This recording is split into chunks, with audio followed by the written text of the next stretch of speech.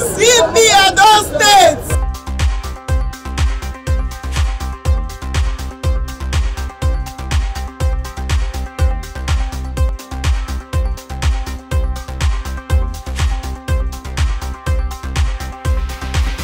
Benin City, the Edo State capital, was today immersed in flood after the heavy downpour that started at about 7:15 a.m.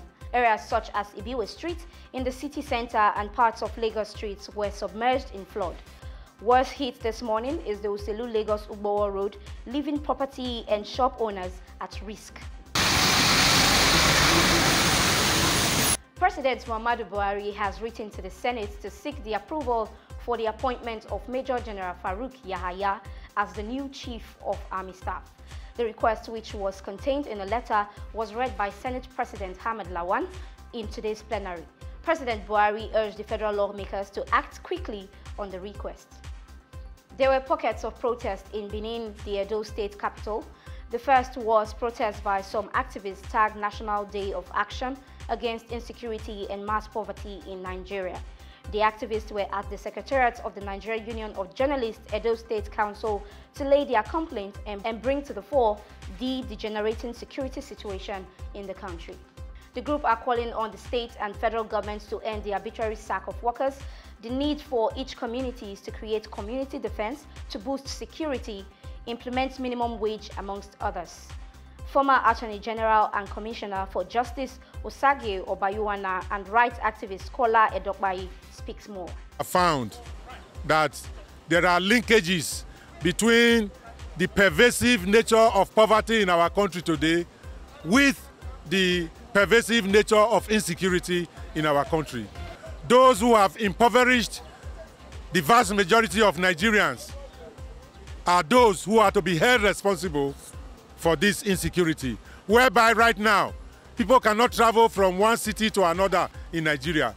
People cannot even go from their homes to their farms. The schools are not safe anymore. The point to be made is that we are not helpless. There's an attempt to give the impression that, oh, perhaps if they buy bigger guns and they hire more policemen, that will solve the problem. That will not solve the problem. We are concerned particularly about the anti-people policies that have been implemented all these years and are still in the works right now. If we are to take a cue as to what is happening in Kaduna, Rufai, the governor of Kaduna, is saying in this time that there is such a thing as right sizing. He wants to unilaterally determine the number of our people that will work without giving any consideration to the terrible consequences that will befall the families whose breadwinner has been sacked unfairly. We are concerned that what the Kaduna State governor is thinking of doing is what all other governors may also be thinking of doing. After all, was it not the governors forum that recommended that the fuel price should be increased to 380 naira per litre?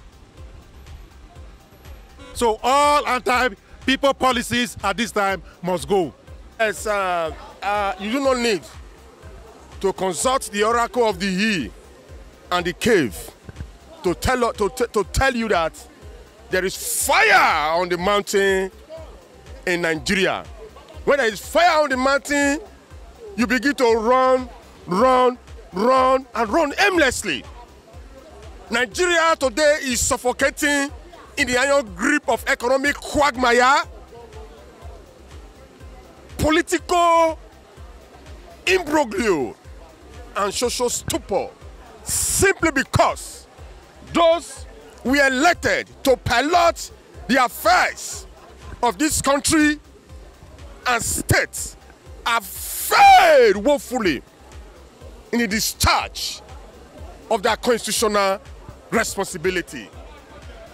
There is high cost of living today in Nigeria. There is low standard of living. There is inflation in Nigeria. Minimum wages have not been paid by some state governors.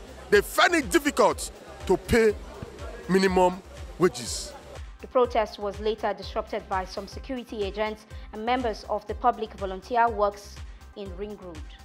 Meanwhile, the Nigeria Bar Association Benin branch has condemned the attack on the former Attorney General and Commissioner of Justice Osage Obayowana by members of the Public Works Volunteer in Benin City.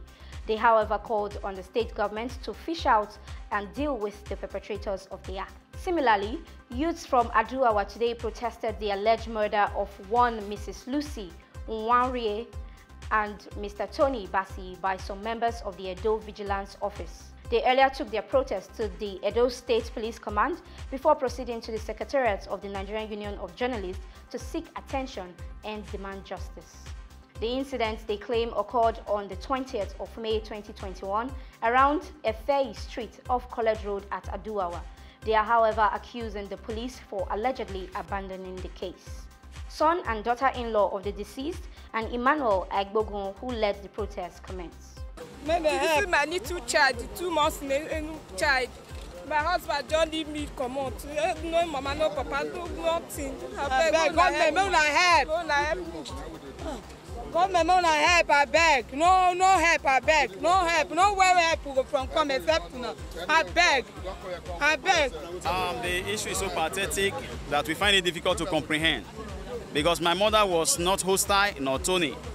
They were sitting at their own when this daredevil trigger lover killed them. So we are begging the government to take up this issue and make sure those at large and even the one in the facility be brought to justice. Justice is all we need and justice is what we want. There is no amount of succor or palliative you are going to give to this family that will bring these lost souls. So we are begging them to do the needful because we are citizens of this state and this country at large. Thank you very much. The reason why we are gathered here today is that the vigilance set up by those state government, instead of them protecting our lives, they are not taking our lives. The most painful part of it is that on the 21st day of this month, on the 20th day of this month, this EA, as she's popularly known as, in our street, was sitting down, attending to our customers who were coming to buy some level of commodities from her as her business. Only for them to get to the woman's bar, where they have not been for the past 10 years, but since the government gave them gun, they decided to visit that area. They started shooting sporadically. To the best of our ability, EA today is no more. Tony Bassi today is no more. And the truth be said, the people that did these things are even enjoying government support. Why those of us who are citizens who voted for the government is not being made to suffer from the barrier of their guns. Please and please and please, Edo State government should come to the rescue of this family. As I speak to you, look at this woman, her first child on earth, just 3 months with her husband. Vigilante has taken the breadwinner of the family away. And tomorrow they will say that they are fighting for us. Tomorrow they will say that they mean well for us. How can they mean well for us when things like this will happen? The vigilante organization, from their #1 to the end, none of them have come to visit this family.